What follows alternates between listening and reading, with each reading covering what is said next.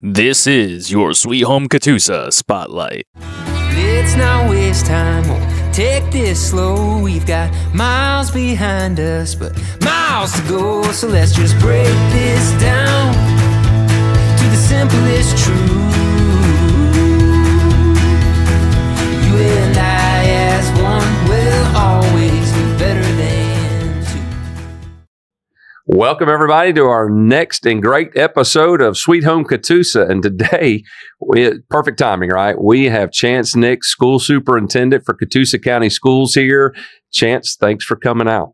Well, thank you so much for asking me to come out. I love to do all the good things and, spread the good news about all the good stuff that's going on in our school system.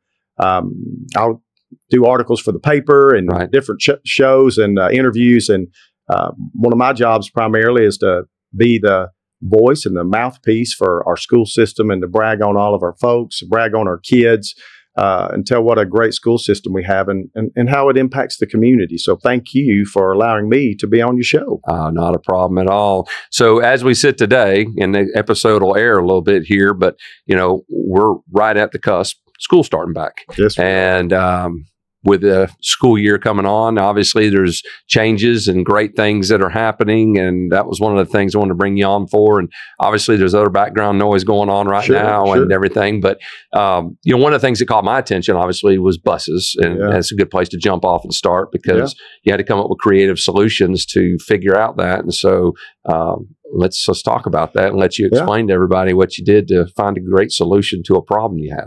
Yeah, this was something I'm super proud of the way it all worked out. As everybody knows, there's a national bus driver shortage. School systems can no longer compete with the commercial trucking industry. That infrastructure, those jobs pay so much more than a school can afford to pay a bus driver, and they still have to have that CDL license. So we had to come up with a creative idea that's taxpayer friendly. Of course, you could go in and say, well, we're going to add $9 million to the budget, give everybody a pay raise, and do all these types of things, and increase the routes and drop off times. But it's just not cost efficient for taxpayers. So what we did was we met with the state and had one of their directors come up, and we had a meeting with him, and we showed him kind of, here's where we are. Here's the size of our district. Catoosa County has 10,000 kids. We're a large school district, 1,850 employees, and about 125 bus routes, or bus drivers that drive multiple routes. So he looks at everything with us, and he says, I'll show you what a lot of school districts your size are doing. They're going to a two-tiered system. And some even larger ones, look at the Atlanta type areas, they'll have 3 tiers, and elementary, middle, and high. And so we sat down, we looked through the logistics of that and how that could happen, and came up with an incredible idea. And so I took this idea and I went to the board with it. They said, we love it. We trust that you guys are going to make great decisions for the school system. And we love this idea. So I pushed it out and a survey to all of our parents. We have the emails and things on the kids' student information system. So I pushed it out to all the parents. Guys, here's what we're thinking. Here's a challenge. Here's a possible solution.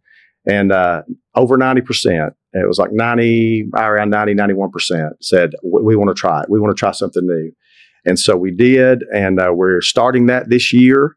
And it's going to be a fantastic piece of a comprehensive approach to, get our kids to school and home from school on time with a more timely schedule that, parents can kind of, I know when my kid's supposed to be here, because we're struggling. Bus drivers call in sick. You got a bus, now you got to get a substitute route driver. So this is going to be something that I'm super excited about, and that I'm confident it's going to improve transportation in our district. It's not a silver bullet. It's not going to fix every problem, but man, is it going to address a lot of them. So what does that look like? So what was the change from last year to this year? Mm-hmm. If I'm a parent, what did that look like? What was that change? What was this 2-tier system as far as? Yep. That's a great question. That's really what parents want to know. How's it going to affect my kid? What's going to change for me? So what we did was we basically split the elementary, which is primary and elementary school, and the secondary routes, which is middle and high. Parents love that because they would rather their littles ride with littles and not with bigs. That's right. And so they love that. That's one of the feedback comments that we received. But what it actually equates to is we're going to run the elementary route, and then we'll come back and we'll run the secondary route. So instead of having one big route where everybody's going everywhere and picking up kids all over the place, we divided that. To make that work, you have to have at least about an hour in between those routes because we have to finish up the first route before you can start the second route. Right. Secondary students have to go to school much longer than the elementary and primary. They go to school 5 hours a week more than the primary and elementary schools. So some folks wonder, why can't we do them first and vice versa? That we couldn't make that work because elementary kids would be in school so long. It's just untenable. So there are some things that you have to maintain by state law, but there are other ways to be flexible. And so this stayed with the schedule that we'd always used. And it also, it benefited by separating those two groups. We did it in a small time. I said, guys, we can't give parents 30 minutes or that they have jobs. So we said 10 minutes. Almost anybody can live 10 minutes plus or minus. So we just backed up the elementary start time by 10 minutes. And then we rolled forward the start time for the secondary kids by 15 minutes. Research shows older kids need more sleep. They do better when they do that. And I can tell you, the secondary kids loved the later start time. Okay. They were all over it. When I was in high school or middle, I'd take an extra 15 minutes. Say, listen, that's great.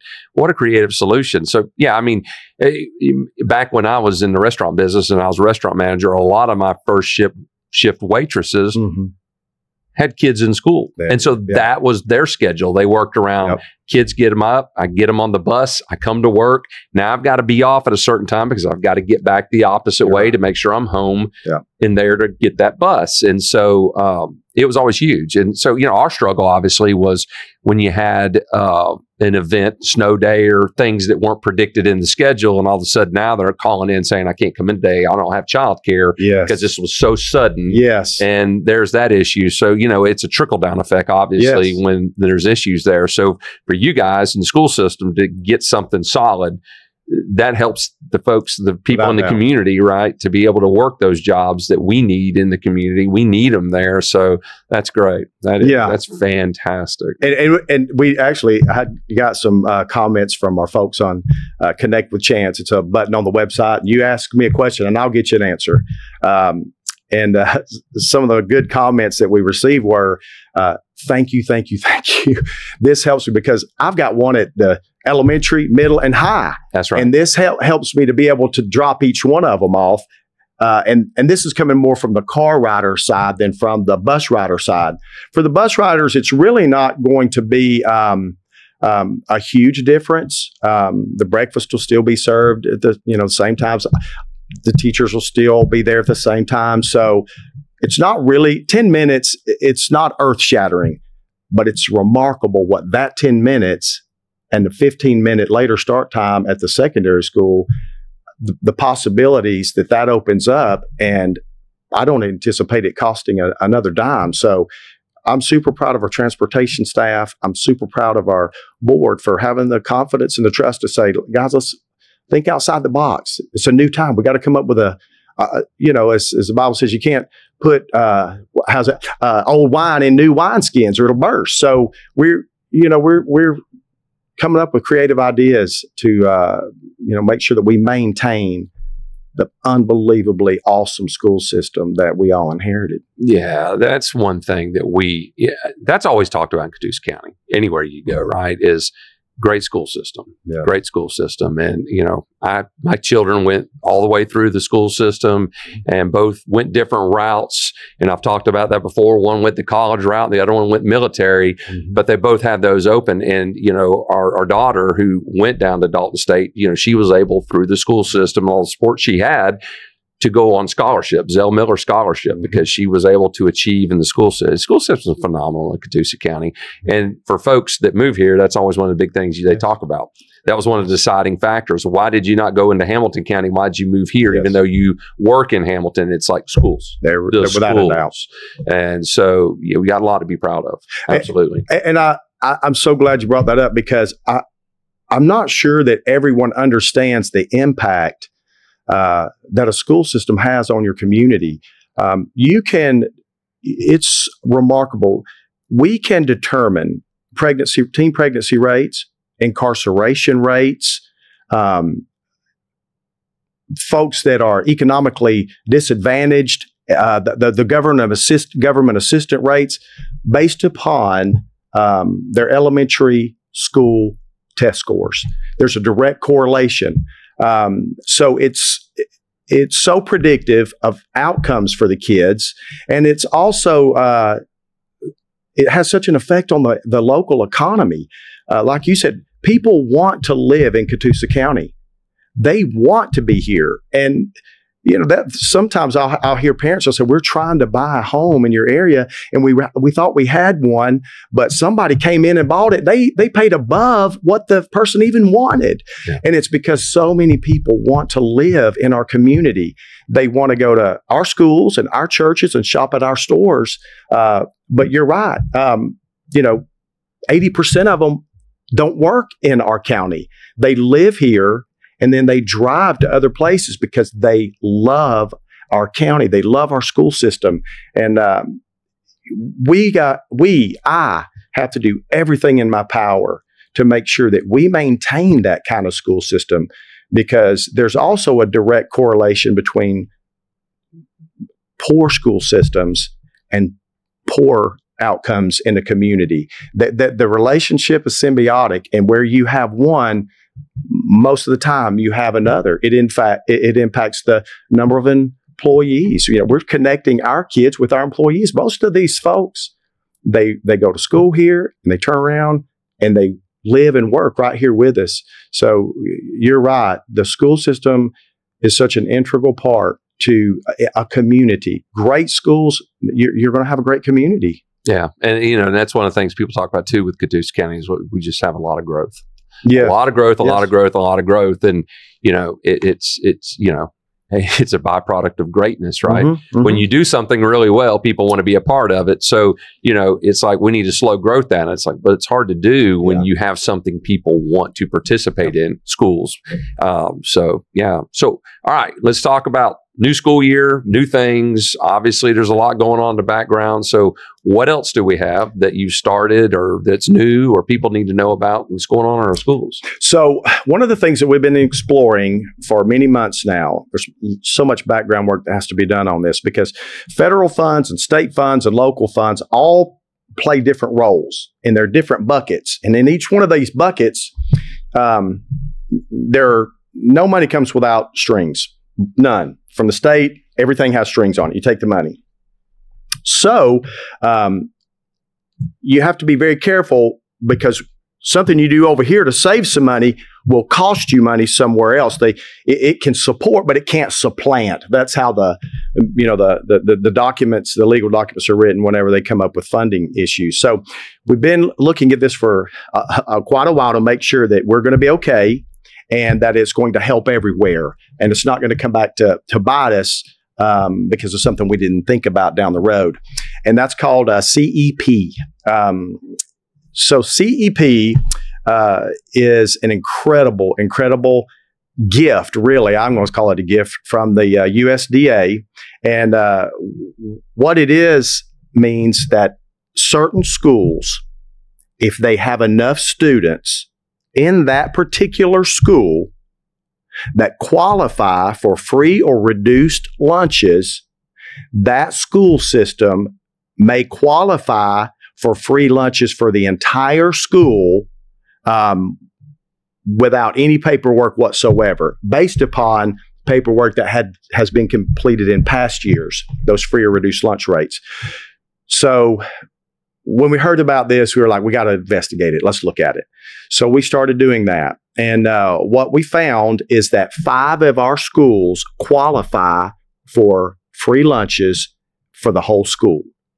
And those schools are on the west side of our county, West Side, Cloud Springs, West Side Elementary School, LMS, LFO, I didn't say that one, and Tiger Creek is the one on the other side of the county. So we have 5 schools that qualified.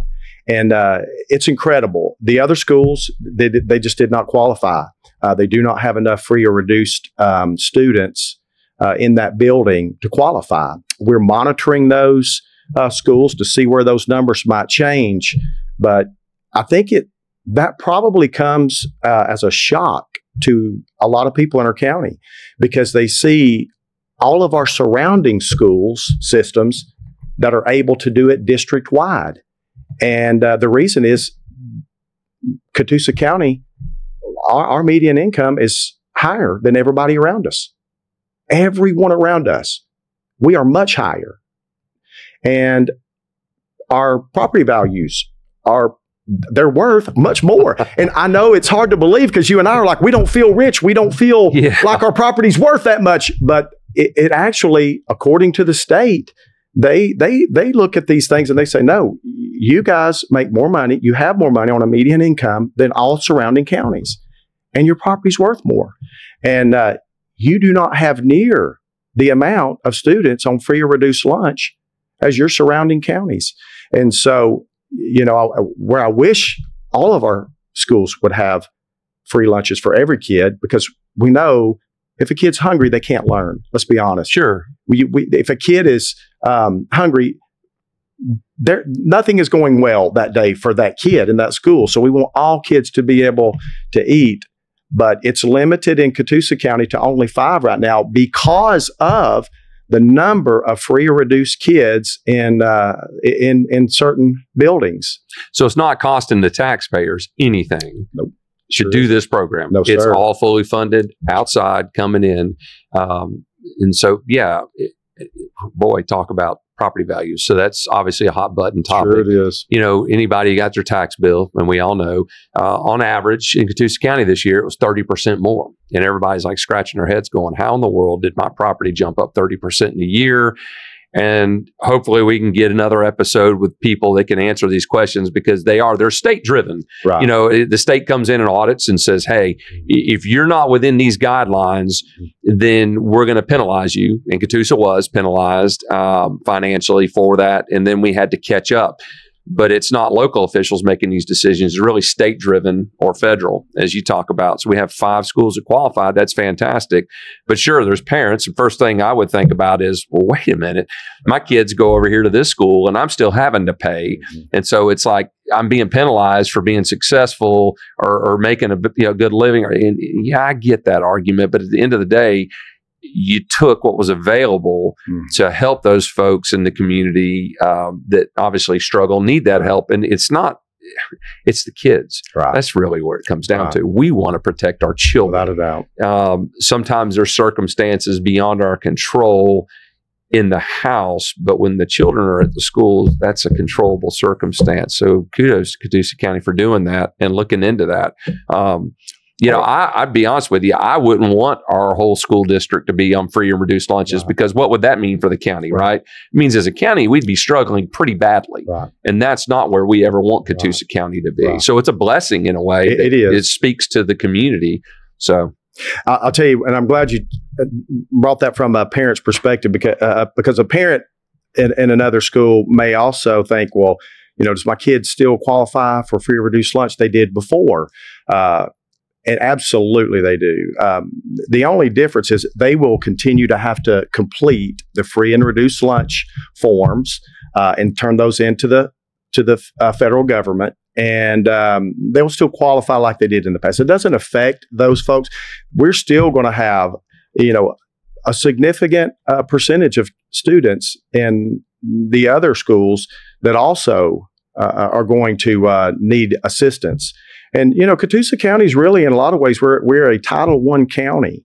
And what that means is just every school in our system, save one, receives federal Title I money. And there's lots of titles, Title I, Title II, Title III, and it just keeps on going. Right. And what it is it's federal money.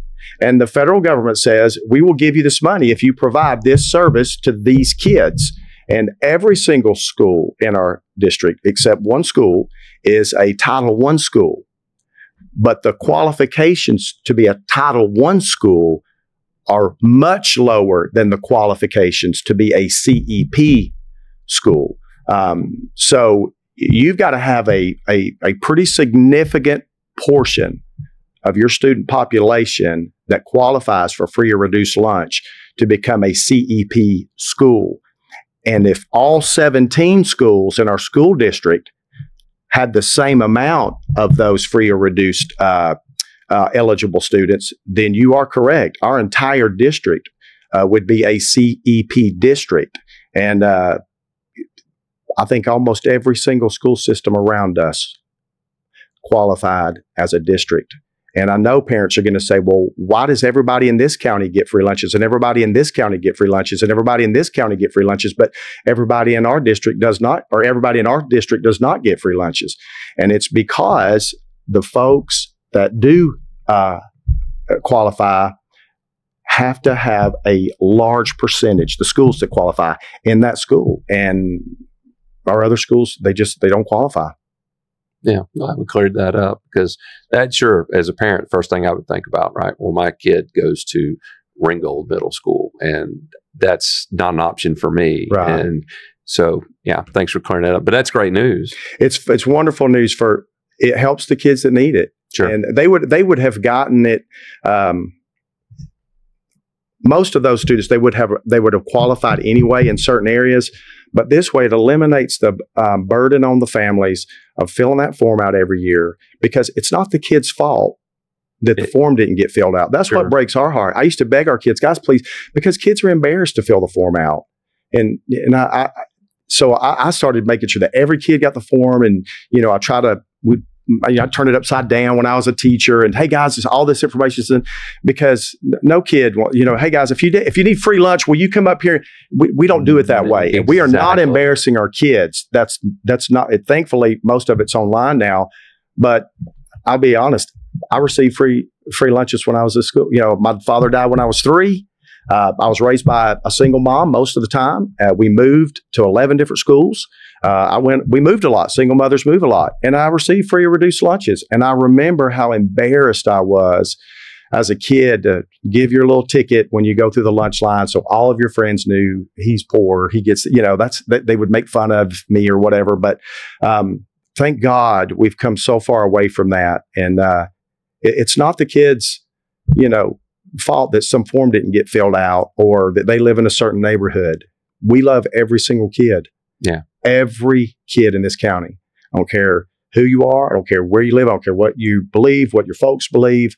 We want those kids to come to our school and say, you know what, your teacher loves you just the way you are, buddy, and you can do anything. And that is the empowering thing that our teachers do for our kids in this county. And I'm just so blessed that I get to be a part of it. It's tremendously rewarding. It is. Everybody in the county sees that and knows that. And, we forget sometimes those things like you discussed, what the kids deal with, because we're dealing with everything in our lives as well, right? And as adults, we deal with different group of problems and different things, and we kind of lose focus sometimes. And a quick story, our granddaughter and grandson, and, 8 and 6 jumping on the trampoline, and she comes down and hits her front teeth on his head. And so she had to go have her front teeth removed. And here we are right back about to go to school. And her first thought was, hey, I'm not going to have any front teeth. Yeah. And they're going to make fun of me. Yeah. And they're going to, and as a parent, we're just thinking about, we need to get those teeth out of there, right, because, we need to make sure your permanent teeth can come in right. Mm-hmm. But we're thinking of a whole different thing, but her first thoughts go to that. 100%. And as a kid, that's what they deal with every day. They have to go and we forget, and it's great to be reminded. And the community in Catoosa County as well have a lot of outside organizations that have stepped up to fill so many needs, holes. You talk about the sack lunches that get sent home, or opportunities for extra meals for kids, or after school programs, and all these things that get filled in Catoosa County that means so much, because the kids, it is. I mean, if and you talked about it, if they can get that great foundation and they don't feel that pressure, and they get to just kind of be who they need to be and get that confidence, they have such a better outcome in life. Absolutely. So that's great. So that's a great second one. So we've covered 2 buses, and now that great one. So the hits keep coming. What else do we have to look forward to this year? Well, this evening, we'll go over and we'll have Catoosa Kids Day. Catoosa Kids Day is an incredible day that does exactly what you said. We'll have folks that give free haircuts to kids. And I love going by and see those little tykes sitting up there, and they're getting a free haircut. And we give them all, school supplies and backpacks and pencils and pens, and give the parents lots of information where, they can receive whatever kind of help or assistance they need. And, just like a part of our county, they may not need those supports. There is a portion of our county that does. And that's a beautiful thing about Catoosa County. All 3 of our school feeder patterns, they're the same in so many ways, but they're also unique in so many ways. And we love we love every single kid. I don't care if the boy's a no country boy with boots and a cowboy hat on. I love those guys. I took a hat off the boy that day. I put it on my head. I said, let's get a picture together. And he just thought it was great. And I said, man, I'll come up here with my cowboy boots on, and because I've got them. I can do it with the best of them, belt buckles and all. But I love that kid. And then I also go over here and I love this kid who is a 100%. This kid's just, he's what we would call, he's in the nerd herd. He loves the sci-fi and the video games and the fantasy stuff. And I'll grab those kids and I'll ask them, I'll say, hey, what do you think about that Star Trek episode or this Star Wars movie? And then you got the athlete and that kid, and you're like, hey, what about, how you think the dogs are going to be this year? And our teachers do that. I wish people could see what all they do. They do that every day in the class, reaching out and kind of becoming, all people to all students. So that kid comes to school and says, my teacher likes me. Because kids that they don't think that their teacher loves them or likes them, they don't learn as well. And I'm telling you, it's so amazing. I wish that people would, come in our schools and watch. Some people think we don't want the parents in schools. I want every parent to come to school.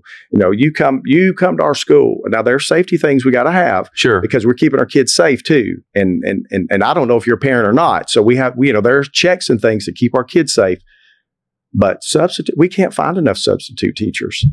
We're begging for subs. That's where the pandemic, it did it was tough on schools. We're trying to come out of it, but folks that wanted to sub before, after the pandemic, they don't sub anymore.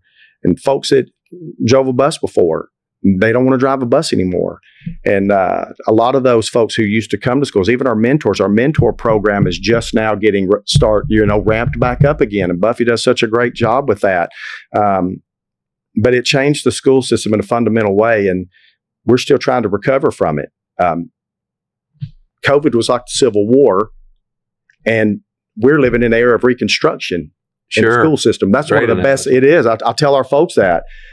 We can't, all resources were to fight to get our kids back in the building. And you've got federal agencies and state agencies saying your school's closed. You can't open the door. It doesn't matter if you want to or not. You're not opening the doors. This is the law. So, wow, what a time when we came through that. It's scanning every kid every morning. I'll be at the door, take your temperature, this kid's, and then we're having to, but now that's behind us. That's the past. And now we're trying to rebuild. what did the kids not learn while they were out? What did the kids not, kids are coming in and, they're not behaving like they did before. It is a tremendous change. And I don't think everyone truly understands, number one, the impact that had on schools. Yeah. And then number two, what all we're trying to do to get out of that now. We are not out of it, and we're not going to be for years. That was a big change for schools on how we operate them, and we're still trying to climb out of that financially. Sure. In the Civil War, all the resources were spent fighting, and then afterwards you're trying to build roads again, and so we're living in that reconstruction. And I appreciate you saying that, because it is a great analogy for what schools are doing now. COVID was just a couple of years ago. It's not like it was 20 years ago. I think the kids that really suffered the most were maybe, the later years of middle, definitely high school, though. Mm-hmm. The elementary school kids, they recover and what they maybe didn't learn or things but we didn't have that opportunity, especially the high school kids, and there was just so many stories that just, like proms that got missed and things, but it was just the educational aspect also, because, it's just a different learning atmosphere when you're having to do it online versus in the classroom setting. And so, I think years from now, they'll look back and they'll see that that gap hurt a little bit. Mm-hmm. And so it's up to the student, up to the adult once they graduate to go back and figure out how they can fill that gap in for themselves. But it was just, there's crazy times at the school. I mean, hats off to our former superintendent was amazing, Dina Reese. She would communicate with us every day, and we would send our numbers to her every day, so she could make those decisions, where we were. And what a tough time that we came through, and that she led the district. It was remarkable. And I do feel like, I'm kind of like a reconstruction kind of superintendent now. We're trying to get us beyond that and moving forward. And it's a new day, new thoughts, new things work. Some things don't work anymore. And our teachers are amazing, the way they stand in the gap for those kids. And they do that every single day. 25, 30 kids. I'll tell you a funny story for you guys a second. So I tried to sub. I said, when I was a police officer, a lot of folks don't know that. Maybe we can talk about my backgrounds, but I was a police officer and I was an SRO. And so when I was a police officer, my wife was a parapro in a special ed pre-K class. And so I said, you know what, honey, I need to give back to the school system. I'm going to go through the substitute teacher class. So I went through substitute teacher training. I was all fired up, and I got a call from a primary school teacher at Ringo Primary School.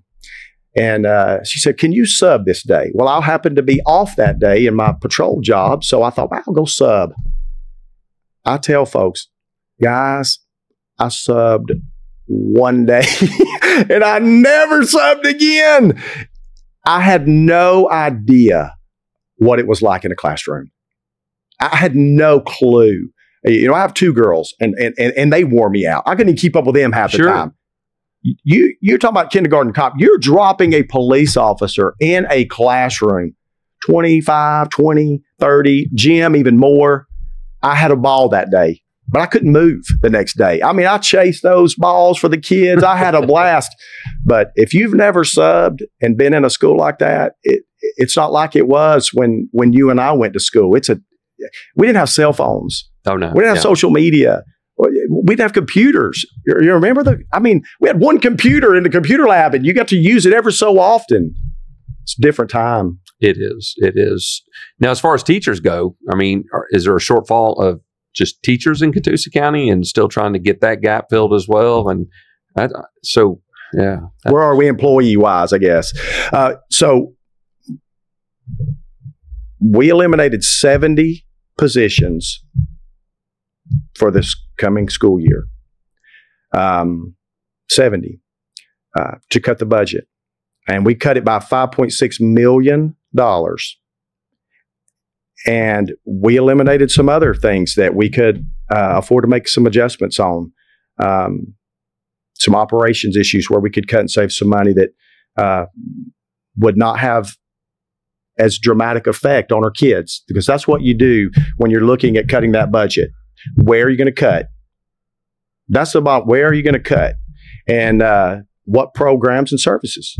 That's it. If you cut programs, and we don't have 85% of our employees come from just a few areas. Teachers by far.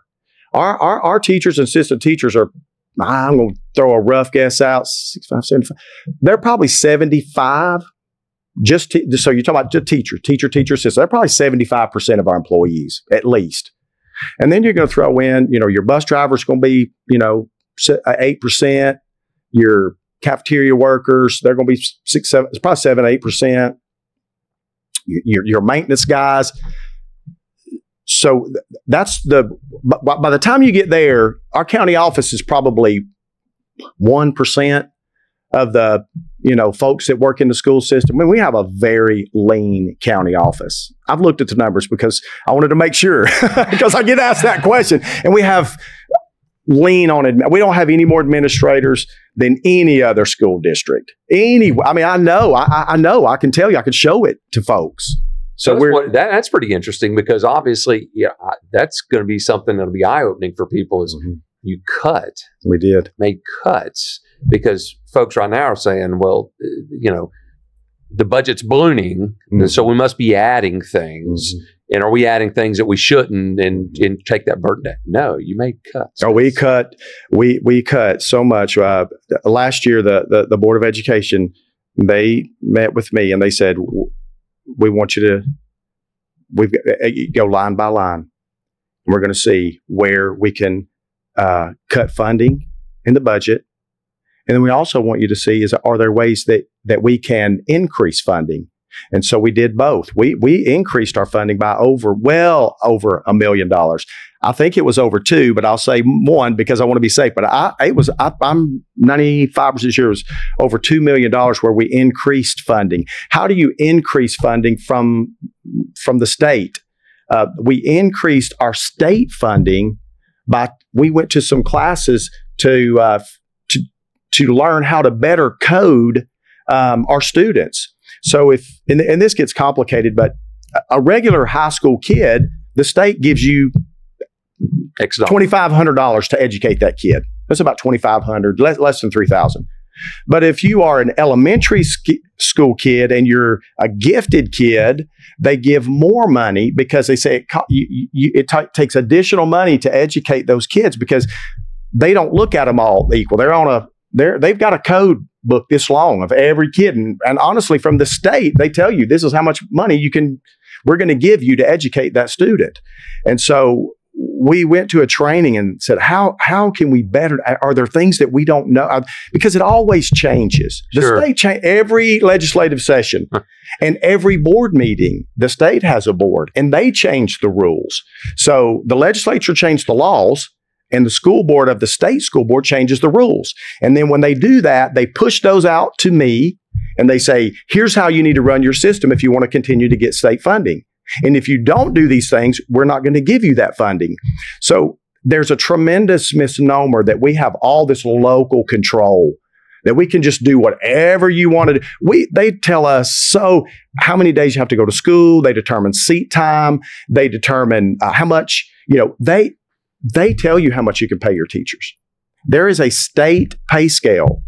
Our teachers are state employees. I'm a state employee. We're all state employees in the sense that the state gives the money to the district to run the school system. And our state funding is 85 percent of our budget. 80, 85. So, the local funds, I'm going to say you got $80 million that we get. Now, more, probably this year's probably more, 95 million or so from the state. These are rough numbers, but sure. $95 million from the state, 35 million from the local property taxes. And then you get maybe 7 or 8% of your budget from the federal government. And that's what I said, Title 1, 2, 3. But when you take those funds, they're going to say you're going to do these things. And if you don't do them, they'll withhold the funds. So we don't have the type of local control that most folks think we do. I can do nothing on the insurance. People ask me, why don't you guys just make the employees pay more for their insurance, and then it won't cost us as much? And the answer is very simple. I can't. I have no control over it. So, yeah, if you're looking at from the outside, in school boards talking about we're going to take an increase because we've got an increase in insurance. And most folks would think, well, if I had a business and I just shop my insurance around, right? I'd say, okay, I'm with X company over here, and I feel like maybe they're charging me too. I'm going to shop that insurance around and see if I can find a better rate. That's just normal thinking. That's what we do in our everyday lives. But you can't do that. No. Yeah. States, you get it from one source. You can only get it from one source. And so wow. And they're in control of it. You can't touch it. I can't. And it doesn't matter if you have your whole family on the plan, or if you get a silver plan, a gold plan, or whatever plan, the money is the same for the school system. They just go down through there and say, how many people got insurance? Here's how much money your bill is. And it increased $10.5 million year over year, 2 years. We had a $10.5 million these last 2 years. So that is a tremendous budget impact. So an easy rule of thumb is 90% of your school budget is personnel. It's like any other, whether you're the sheriff's office or 90% of a business's budget is always the personnel. Then the other percent is, the infrastructure, the equipment, all those things. But 90% is personnel. So I could turn off every light. We could stop rolling, the buses. We could not give people soap in the sinks at the schools. We could turn all the lights off. And you're only going to save 10%. Because 90% of that budget is personnel. And the vast, like I said, over 80% are teachers that are in the classroom working with kids. So administrators work with adults. And teachers' kids work with kids. And that's how it works. You have to have so many adults. And the state funds administrators because they know you've got to fill these reports out for us. Right. You don't fill that report out, you don't pass that audit, you're in trouble. You're not. And these reports, all this stuff is posted online. Oh my gosh, they are. It's not a tax. It's not a tax return. It's a book that all those reports that we have to report to them what third grade kid of this age, of this color, of this economic status was in this block at this period at that school on this day. Wow. They've got all of that. And if you don't get that right, you'll have errors on your report. And so the school system is complicated. I get it. I didn't invent it. I didn't create the economy.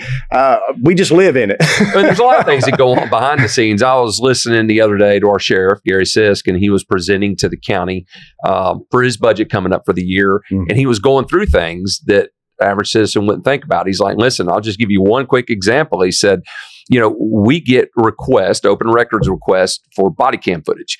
And he said, the surprising number of folks that ask for it are attorneys and insurance companies. Mm-hmm. He said, because the insurance companies want to see that to see if there's a way maybe they could get out of a claim, right? Sure. Makes sense. Sure. And attorneys want it to fight a case. And so he said, but for every request we get, we have to go through that footage ourselves and make sure we're not letting out personal information that shouldn't be there. So I've got to have a person doing that behind the scenes, and it takes this many hours, and this is how many requests we've had. And the average person wouldn't even think about that, right? Because it's something that's not seen, but it's something he has to comply and do. And it takes money, it takes tax dollars, and it takes that person or people in Gary's situation to do those things that the average citizen just doesn't know, right? And here again, that's why I like the podcast, because we can come on here and we can talk about that and get a little education out there that, I didn't know or the average person doesn't know. So it's tough. I do want to get to your background because that's always what matters is the people, right? And it starts with you, right? You're our superintendent. Right. So kind of give us, how did you, I love the background stories are always the best. I'll tell you, you never know where you're going to land. Right. You never know how your life's going to turn out. I heard a guy say, looking back, it's super clear, but when you look forward, you don't know. It's identify with a lot of our kids who have lost a parent or who were, poor. To be honest with you, my father died when I was about 3 years old. I was raised by a single mom. She married. I had a wonderful mom. She quit school in the 8th grade. My father, I'm not sure, to be honest, how if he completed school or not.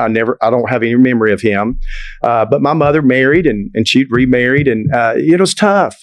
My mom used to laugh at me, when she would get something wrong or whatever. She would say, "Now, don't you laugh at me. This was before Oprah. We didn't know the things that these parents know now. I did the best I could, And right. Gosh, she was precious. She was a brilliant woman, and so good with people. And she would teach us through stories. Oh, she everything. She was an Aesop's fables kind of person. She would teach us life lessons through stories, and was a wonderful mother. But we were poor, and I went to 11 different schools. I have them on my phone. We moved a lot. Single moms move a lot.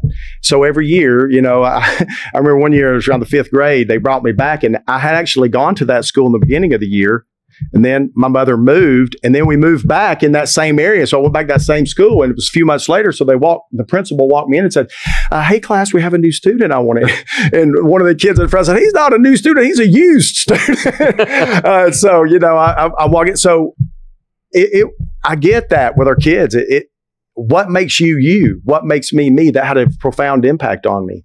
And so, fast forward, I met my wife at a very conservative school, fundamental independent Baptist, hellfire breathing school, King James Version only school. My wife, she didn't wear pants. We had no television when we got married. It was that kind of school, and we'd gone to that kind of church. And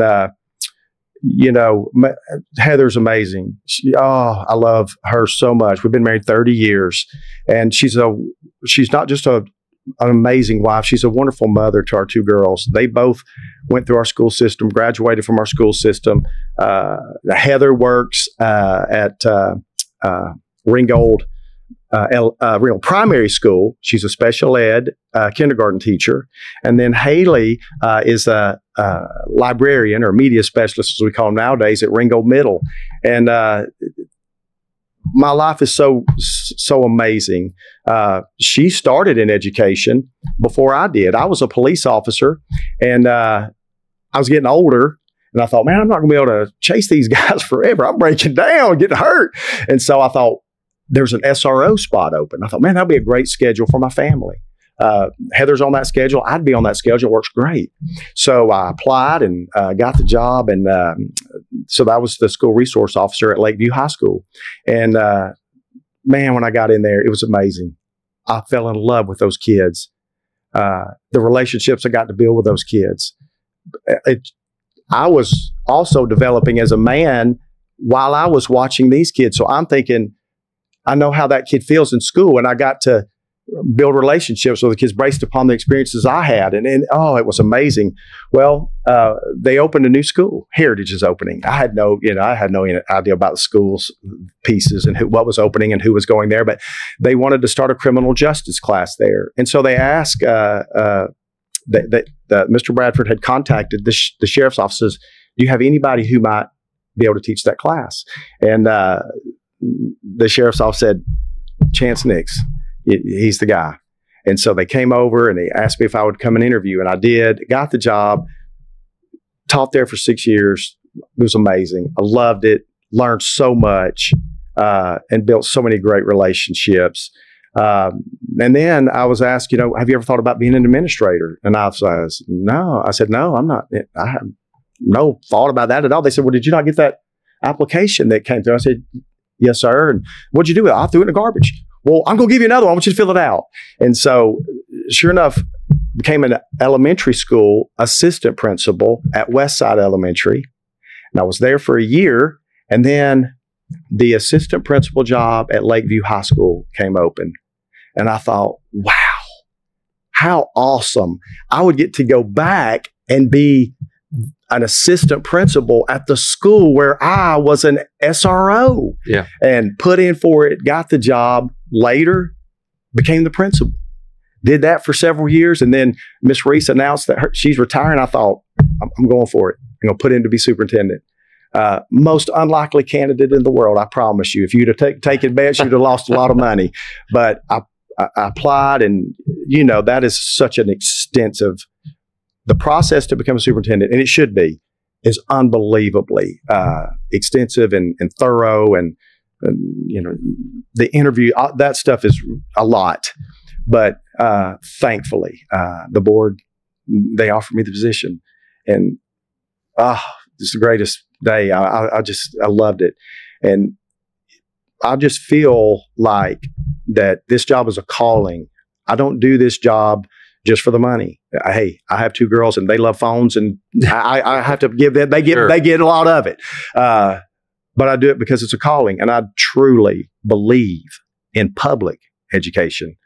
I believe in public education because it educates 90% of the students graduate from a public school. So I'm a big defender of public schools. Private schools, those are wonderful. They have their place, and good for them. But that's not my calling. My calling is to love and support and defend and build up and promote public school kids, public school teachers. They are unbelievably amazing people. They change the world. They are making a difference in our society that no one understands. So many of our kids, they don't get the positivity of going to church. A small percentage of some populations of our students attend church, so they don't get that positivity, whatever the faith is. So a lot of that real positivity comes through our school systems, through our teachers that are working with that kid every day and loving them, through the athletic programs that kids learn to grow and make friends and compete and learn how to behave when you get mad or when you don't win, when you do win.